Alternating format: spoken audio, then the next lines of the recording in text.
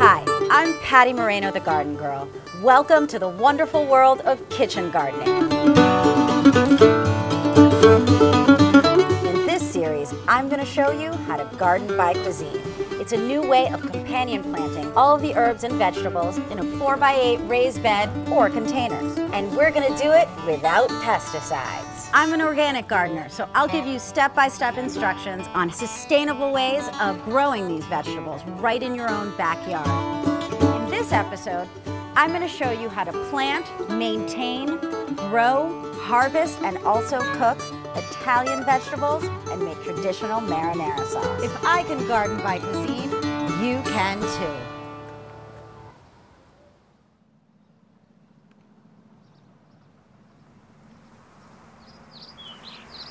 I'm here in front of this raised bed that I'm going to plant an amazing assortment of Italian heirloom varieties. You know, tomatoes have a very interesting history. A lot of people think they're from Italy because the Italians adopted tomatoes and cultivated them, but it's really from South America. When you're planting tomatoes, you want to make sure that you plant them all the way up to the leaves. What that's going to do is it's going to strengthen the roots of the tomato plant because it's going to have a lot of tomatoes hanging that will be heavy. Now, if planted correctly, and if you have a successful harvest, you can grow up to 30 pounds of tomatoes per plant. It's an amazing amount, and it's perfect for tomato sauce that's going to last you a really long time. We are going to plant some oregano with our tomatoes for our homemade tomato sauce. Oregano is really important to give the tomato sauce that extra kick, especially the little aftertaste that it gives you.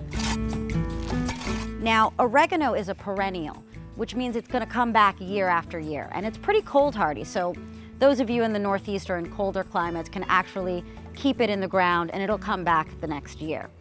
Oregano can be invasive. Proper pruning is essential so that it doesn't take over your raised bed. Oh, it smells so good. So the next thing we're going to plant is basil. Basil, of course, goes really well with tomato sauce. You can see here they're little black seeds. This particular type of basil is called Genovese basil, and it's going to go really well with our tomato sauce. And also, if we plant enough, we're going to have some extra and we're going to make pesto sauce with it. So the last thing we're going to start from seed in this bed are onions. Onions, of course, are essential in amazing tomato sauce. And I've got a Mediterranean variety called Tropeana Lunga. And the reason why we're planting this particular variety, besides being an heirloom variety and amazingly delicious, they actually ripen in mid-summer. So just in time for our tomatoes to start being ripe, for our basil to be ready, we're going to be able to harvest the onion too and be able to make amazing tomato sauce.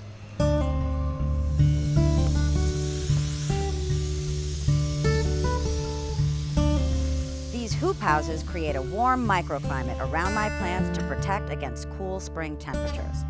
Once the average nighttime temperatures are above 60 degrees, take the plastic off.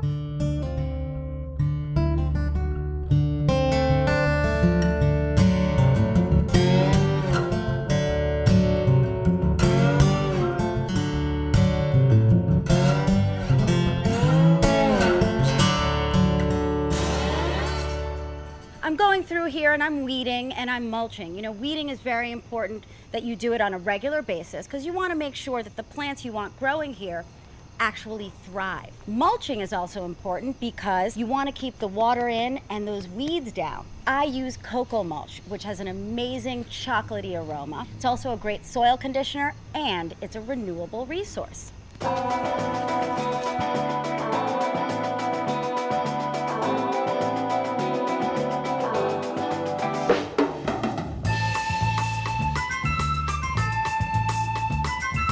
All of these tomato plants are going to make so many tomatoes that I'm going to have quarts and quarts of tomato sauce. It's just going to remind us of summer.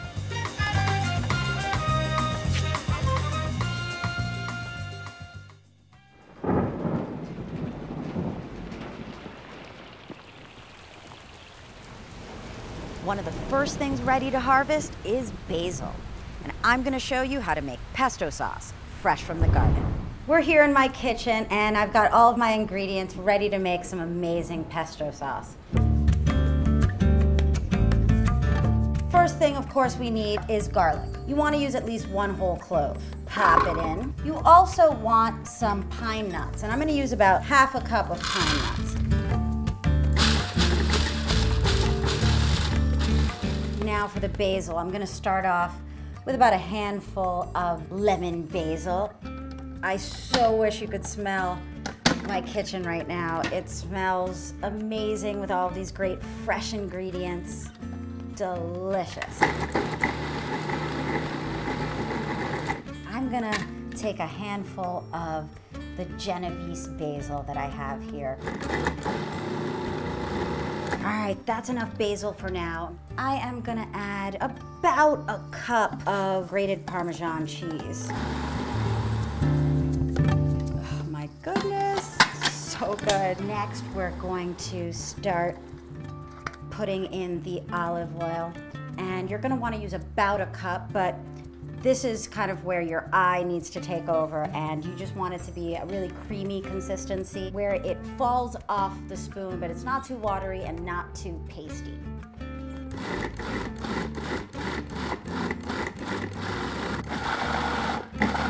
Check this out, look at that. See, it just falls off the spoon. You need some salt and pepper.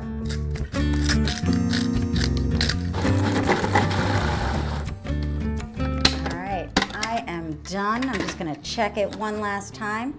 Make sure there's enough salt and pepper in here.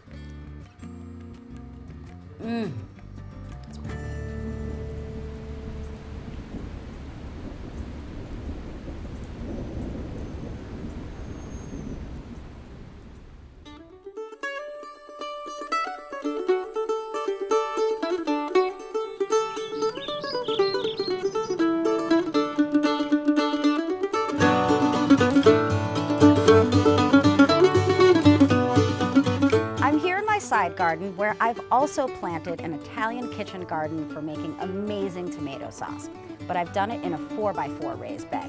So I've scaled down the number of plants. It's a great alternative to either the container version or the 4x8 raised bed. As you can see, there's tons of basil coming through, and my tomatoes even have some ripe tomatoes ready to be harvested. It's really easy to prune your tomatoes. It's also really important. You want to take away those leaves and those branches because that plant is putting the energy into making those branches, but we want that energy to go into making flowers and also into our amazing tomatoes. I'm going to show you how to prune your tomato plants. The first thing you want to do is you want to locate the first set of flowers, and then you're going to want to prune all of the branches below that. So I'm going to go through, I'm going to start at the bottom actually. And you see these little guys? These little guys really aren't doing anything. They're really easy to just take off with your fingers, and you just want to pop them off. You want to make sure that you're not damaging the stem also. See this little guy right here? That's a sucker, and a sucker is another branch that grows in between a branch and the stem. So you want to just pop those off, and you want to do that consistently throughout the growing season. See how easy that was? That is the beginning of a little sucker right there. I'm just going to take him off. I'm going to take this whole branch off too anyway. So I'm just going to continue going up the plant and popping off the branches. As you can see, it's really easy. You can just do it with your fingers. You don't need any pruning shears or anything, so no special equipment required. I'm gonna leave this guy on because it is growing some tomatoes already. But I'm gonna pop these guys that are coming off. They're suckers also. And as I do this, I like training the tomato plant into the vertical support. And if you're using tomato stakes to support your tomatoes, you wanna tie them up even more securely as you're pruning. Do you see this pile I have right here? I'm not gonna let this pile go to waste. Normally, I would just take this into the compost bin, but I'm gonna propagate these tomato plants. What is propagating? Well, propagating is basically just making more tomato plants using the branches of these tomatoes.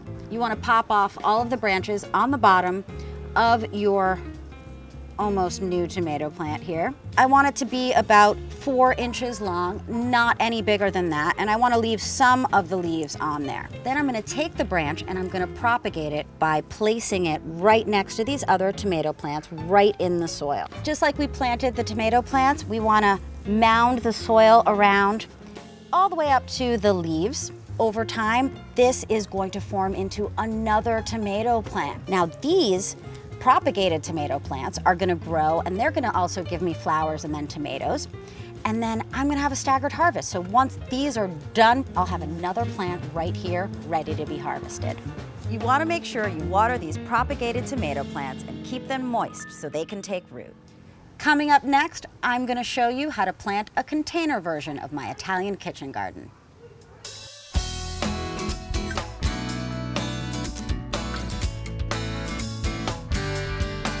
In this galvanized bin, we are gonna plant tomatoes.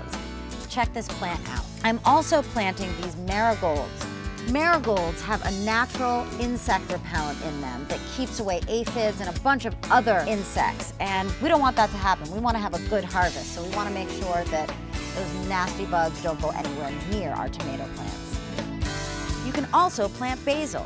It will help ward off pests that can damage your tomato plants. I'm going to show you how to make a quick and easy, inexpensive trellis for your tomato plants and other vining crops. All of the materials that you need to make your trellis are readily available at your local home improvement center. I'm going to be using some galvanized metal electrical conduit. It's 1/2 inch in diameter, and all of the pieces are already cut to size. I've got 2 5-foot pieces. I've got a piece for the top, and that's about 3 feet long. Then I've got these great corner pieces, and they come just like this. Then I've got 4 couplings, and we're gonna use this to attach and make our frame. Great thing about this is all you need is a screwdriver.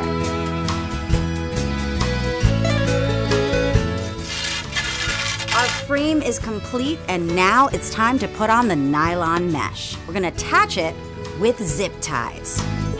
Well, it's done, and all I have to do now is trim off any of the excess nylon and then put it in my raised bed wherever my plants need support.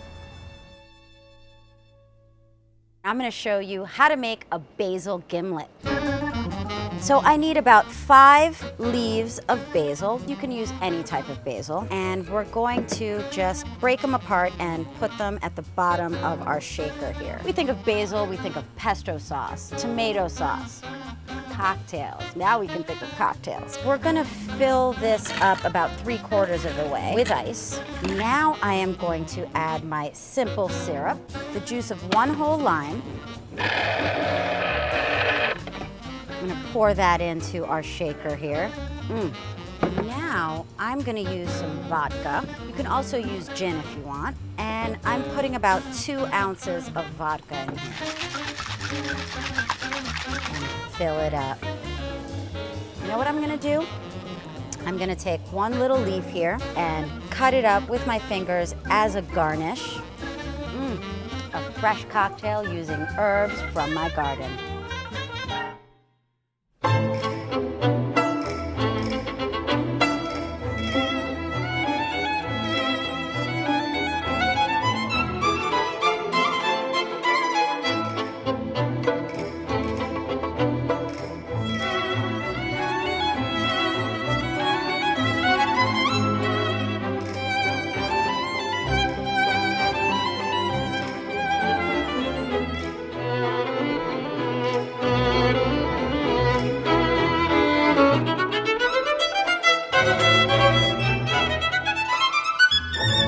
Oh, look at all of these fresh ingredients from my garden. I've got the basil and the parsley and the oregano. I also have some lemon basil. I've got some onions that I had picked earlier and chopped up. I've got some garlic and my fresh green peppers. And of course, a wide variety of heirloom tomatoes. Tomatoes. Remember I told you that There is no shortage of help when I am about to make tomato sauce. So why don't you pass me a tomato? Big Mama.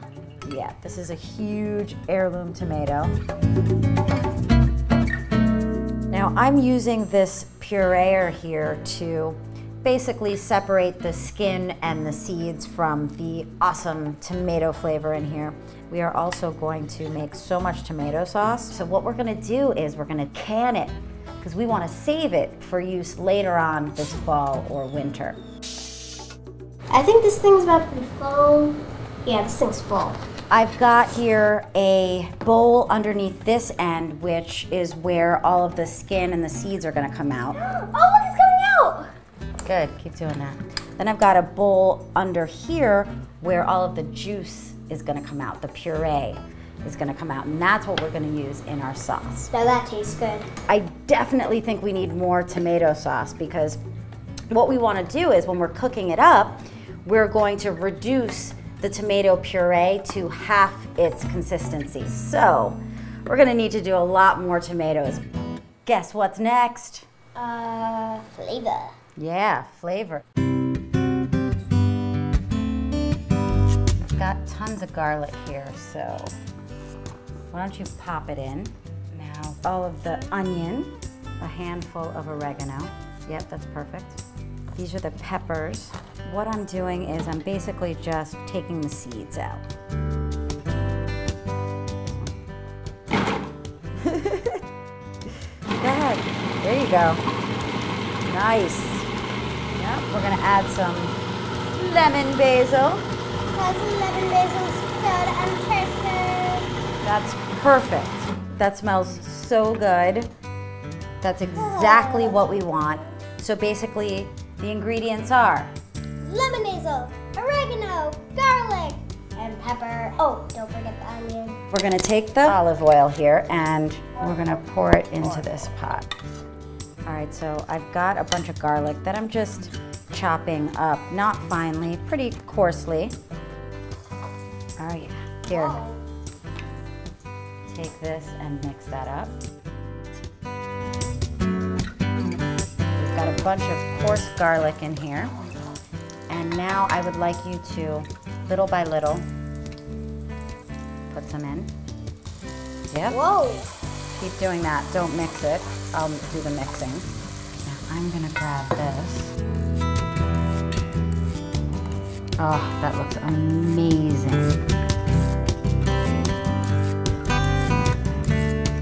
I'm gonna cover it and we're just gonna let it bubble and cook down. Can you hear that? The tomato sauce is just boiling. It's reduced down to about halfway and it's really thick. Woo! Now it's ready to get put into the jars. Before I do that though, I'm gonna grab some herbs and I'm gonna chop them up. I want every little last bit. Just gonna stir it all up. I am now ready to put these in the jar. Oh, this is so exciting. Oh, look at that. One thing about making your own tomato sauce is that it tends to be a little bit sweeter. A lot of tomato sauce recipes out there call for adding sugar. I haven't added any sugar. So there's one down. Ooh, it's super hot. I think I've got enough here for one more big jar. I'm gonna turn this down. I'm getting to the last little bit and I don't want it to burn. Throughout the cooking process, I came along and checked my sauce, gave it a good stir, and also skimmed off any of the stuff that was on top about every 20 minutes or so. The final step is to take my jars and put them into my pressure cooker.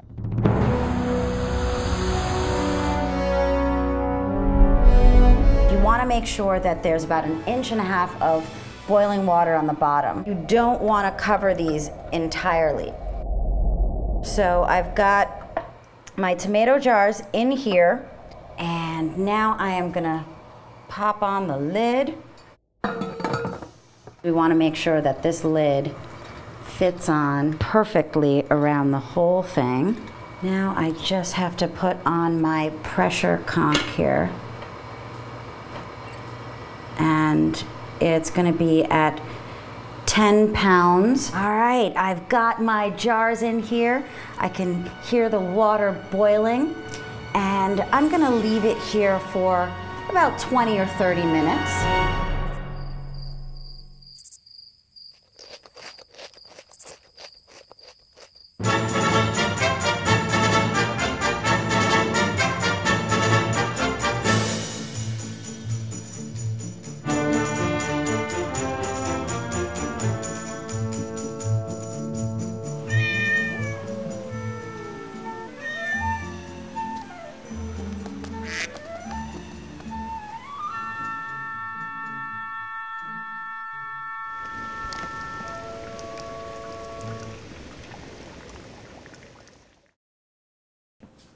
Can you believe this is my last jar of tomato sauce? My family and I ate it all up, and I can't wait to make some more. Coming up next week, I'm gonna teach you how to plant an Asian kitchen garden and then make stir fry fresh from the garden. I'm Patty Moreno, the Garden Girl. Thanks for watching.